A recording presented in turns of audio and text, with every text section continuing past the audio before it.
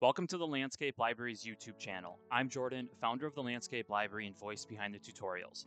Don't forget to subscribe to our channel and visit our website, thelandscapelibrary.com, to read landscape-focused articles or enroll in our online courses teaching the top softwares for landscape design.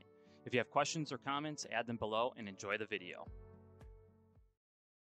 In this tutorial, I'm going to show you how to use the polyline command in Rhino.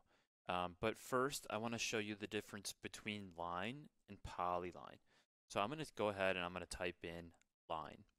And if you remember from the first video, when you start the line command and you left click to, I'd say, finish the line command, the command sequence stops.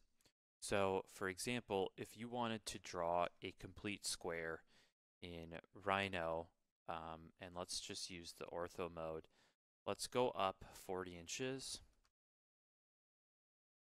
I have to right click or spacebar to start that same command.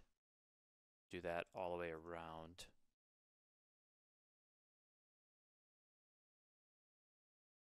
All of these different lines are separate lines. And the one thing that's nice about the polyline is when you initiate the polyline command and hit enter, there's a few different things. Like I mentioned, a second sort of option comes up where you can click this. Another thing that you can do, so there's two things. You can either click this option to switch yes or to no to yes, or you see how P is underlined, you can type in P and it will change. But I'm going to go back to the no for right now and show you that when I start to draw, I will recreate the same thing, 40 inches up. Because it's a polyline, the polyline just means that there's more than one line segment in a continuous line. So I can go ahead and I can create this circle or the square with one continuous motion, and it's one shape rather than all separate different lines. I always prefer to draw on polyline just so that way I'm making sure that the line segments are joined, because in the future this is helpful for either hatching or taking an area measurement. You can easily just select this line and it'll calculate the area because it's all closed. Now, like I said before, when we initiate the polyline command or any command in Rhino, there's like secondary commands that come up.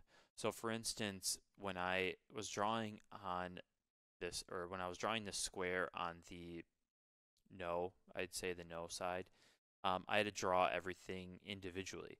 But if I typed in or P enter and I were to draw this square 40 inches up, you can see that because it's closed, Rhino's automatically assuming that this will be a closed polyline.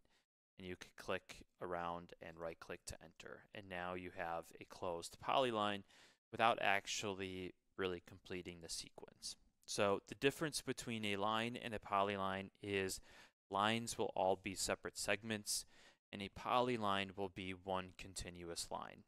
And this is super helpful down the road for hatching or for area.